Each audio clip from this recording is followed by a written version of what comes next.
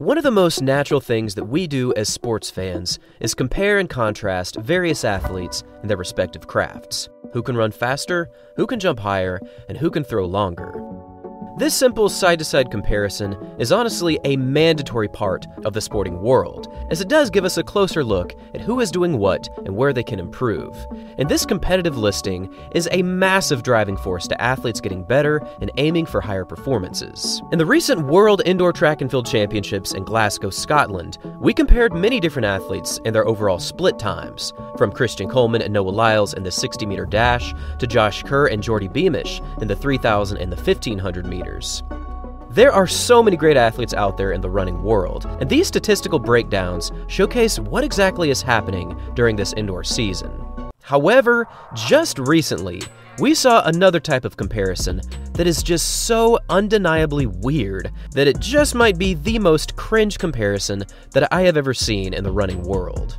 Now, every couple of months, a speed comparison with Usain Bolt inevitably surfaces from some corner of the internet. Recently, we saw Tyreek Hill doing his annual Bolt comparison, which, by the way, Bolt always wins. However, on BBC's sporting page on Twitter, we saw this bizarre comparison between Kylian Mbappe and Usain Bolt, and it stated that Kylian Mbappe has clocked an estimated speed of 10.9 seconds over the 100 meters. That's just over a second slower than Usain Bolt's world record. Oh boy. Now, for anyone that knows anything about the 100 meters and just overall sprinting in general, you will immediately be able to identify why this comparison is just so out of touch with reality. For Bolt, his 9.58 100 world record is highly regarded as one of the most untouchable world records in track and field, and it still makes him the only athlete to ever break 9.6 in the 100 meters. Even if you compare 9.58 to 10 seconds flat, it is an absolutely massive difference between the two. And honestly, if you even run 10 flat, you are probably not going to make it to a world final. But placing an estimated 10.9 second 100 meters next to 9.58 showcases not only a tragically slower performance, but it places that level of performance right around here. This is around 20 to 25 meters, ladies and gentlemen, a gargantuan difference in the 100-meter dash. To take this comparison a step further, a 100-meter time of 10.9 seconds is such a colossal step behind Bolt that it barely even stays competitive with the fastest women in the world. For 2023, a 100-meter performance of 10.9 would place Mbappe at 13th in the world on the women's side, and it's also noteworthy to mention that Shanti Jackson here, the 11th fastest woman in the world in 2023, was a high schooler when she was competing. I really don't understand why someone would want to post this. Did they actually think that this time was worth bragging about? Or possibly was this just a masterpiece of sporting marketing that they knew would cause a stir from the athletics world? Either way, this post definitely deserves a mention, because I don't know what was going through the minds of the people that posted this. Now, before we dig any deeper into this comparison, I wanted to point out something that is very important, and that's that football players are not supposed to be natural sprinters. They're more likened to middle distance or even distance running athletes. In any given game, an athlete such as Mbappe is estimated to run anywhere from 5 to 7.5 miles. So with such endurance requirements, it is nearly impossible to find a pure, natural sprinter at the highest levels. This comparison honestly doesn't even deserve a comparison, and it still does leave me quite perplexed.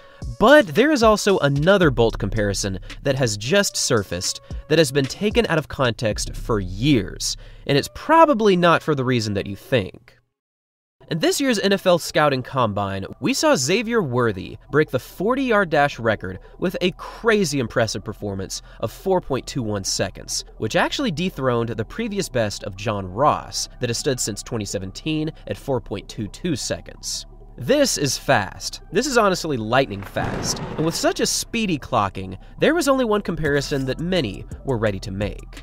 littered across social media was this one post, placing Worthy at 4.21, and it also placed Usain Bolt at 4.22 seconds. According to this picture, Worthy had just made a crazy kind of history, dethroning the king and taking down a personal best from the absolute GOAT of the sprinting world. Thousands upon thousands of fans flocked to this post to congratulate the young man for his recent achievement and pat him on the back for such an iconic sprinting moment. However, we definitely need to take a closer look at Bolt's 4.22. Back in 2019, Bolt randomly decided to jump into a casual 40-yard dash at the 2019 Super Bowl, and for this run, Bolt was already retired, and the man was wearing sweatpants and non-spiked shoes. Bolt could honestly run a 4.22-second 40-yard dash in his sleep, and this was just further proof that he was still one of the greatest sprinters in the world, except for the fact that this performance was not exactly the truth. Upon deeper analysis, Bolt's performance here in 2019 was closer to 4.5 to 4.65 seconds.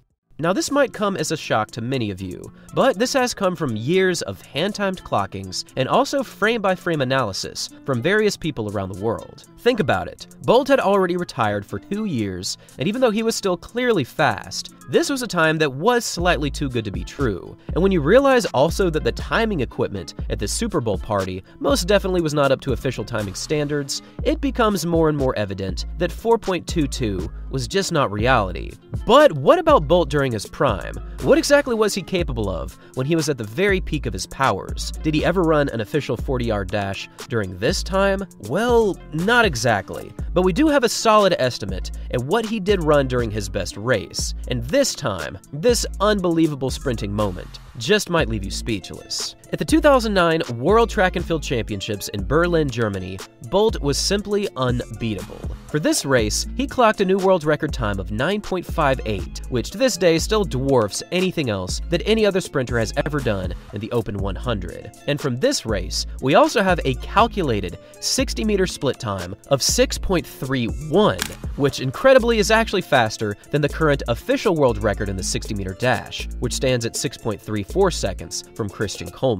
This kind of early acceleration and explosive power out of the blocks was just wild to witness. Even against the best runners in the world at the time, such as Tyson Gay and Asafa Powell, Bolt was nearly gone from the gun here. At 6.31, Bolt's explosive speed was unchallenged on this day, and if we eliminate his opening reaction time, which is done in the NFL Combine, his opening 40-yard dash in this race is estimated to be anywhere from 4.08 seconds up to 4.13 seconds. Obviously, this was much faster than what Xavier Worthy just did, and it's faster than any NFL Combine athlete in history.